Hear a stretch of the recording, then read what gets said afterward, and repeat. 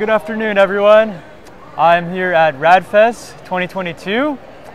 Today's an exciting day. We have over 900 people attending, and we are getting ready for lunch, but we have one other guest here, Johnny Adams. Not a doctor. He has been working on the aging problem for 4 decades. 4 decades. So has talked to a lot of doctors and has a broad network of doctors in the Gerontology Research Group. And he also runs the Aging Foundation. Intervention Foundation. Aging Intervention Foundation. But particularly active in the Age Reversal Network. Age Reversal Network. Very vital organization. So his mission is directly aligned with Ageless Partners. Our mission is to take a 90-year-old and make them 21. Very simple. So this is our What is Aging webinar series. So we talk about what is aging, how we age, why we age, and the most important part, how to reverse it. So what are your thoughts? Why do we age? And what are your thoughts on those questions? Well, thanks. I don't spend a lot of time on academic questions like why we age, but it's just a gradual, sometimes a very rapid disintegration, entropy, disease and death. It's very undesirable. Yes. My question is, well, what can we do about it? How can we solve it? And to stay in great condition, particularly right now, I'm just going for open-ended life. Healthy, of course. Yes, we want to prolong good years, not bad years.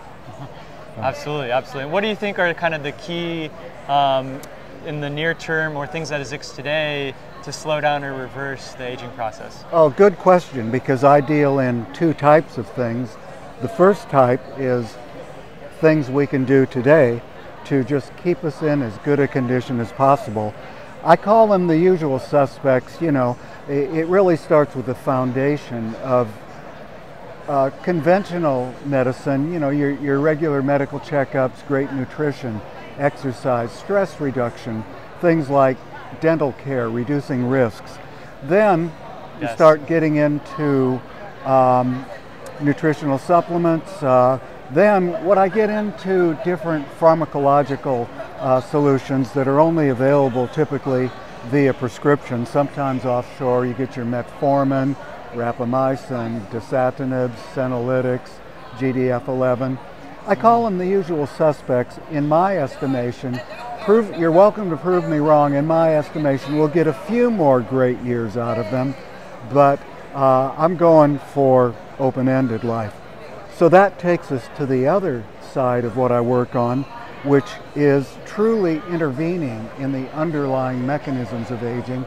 I think of 2 things as being at the top tier. One is gene editing and gene therapy, yes, and the other is resetting the epigenome to a more youthful state. We also often call that cellular reprogramming, and I'm working on initiatives in those arenas as well. Sounds very similar to like Altos Labs work and oh, yeah, Agex a little bit. I love what they're all doing. Nice. Very exciting. Nice. So if we can do CRISPR gene editing and cellular reprogramming, at that point with those 2 technologies, how far do you think that'll get us? I mean, from our goal, do you think that'll? Well, a long, long way. And as you well know, you're a professional. You're immersed in this. Aging is complicated. For example, it's very important that we stay in great condition and we maintain, for example, muscle mass, organ mass, brain mass, bone, and even like our interstitial tissue, our fascia has important, it doesn't just hold us together, it has important management components as well. So, in short, anything and everything we can do, you know, I'm doing it certainly. Absolutely. With an eye on helping develop these cellular reprogramming and gene therapies for the future, which I believe ultimately, if we can stay young enough, long enough, those and maybe a few others we haven't discovered yet will be the holy grail and keep us going as long as life is interesting. And I don't know about you, but I could make life very interesting for a very long time. Oh, absolutely. And I think, those two technologies alone, if we can refine those, develop them further, expand on them, and really figure out what are the other enabling technologies that are going to make those very receptive to our biology, I think we're going to see things that are going to blow people's minds. I mean, you think about even, I was just talking to Dr. Ian White, you have the two jellyfish, one of them's immortal, one of them's not, and you can compare their genomes, and you could, in theory, edit the genome with CRISPR of the jellyfish that's not immortal and change it into the one that is immortal.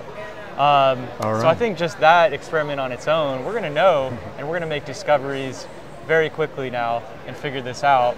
But obviously it's the long path.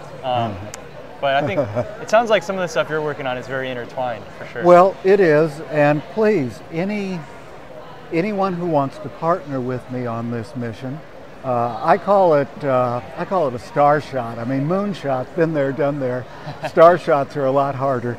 But scientists with a truly innovative technology, cellular reprogramming or resetting the epigenome to a more youthful state, or gene editing, gene therapy, or something else that's really innovative and really a breakout strategy that'll get us a lot more healthy years, please contact me. Also, if you want to help in any other way, please contact me. Absolutely. No, website agingintervention.org. Agingintervention.org. Okay. Yes. Our viewers will look you up for sure. Thanks a lot. Really appreciate it, Johnny. Thanks a lot. Thanks for doing this. Thanks for your great work. Absolutely. I really appreciate you. Oh, you too. Thank you. All right.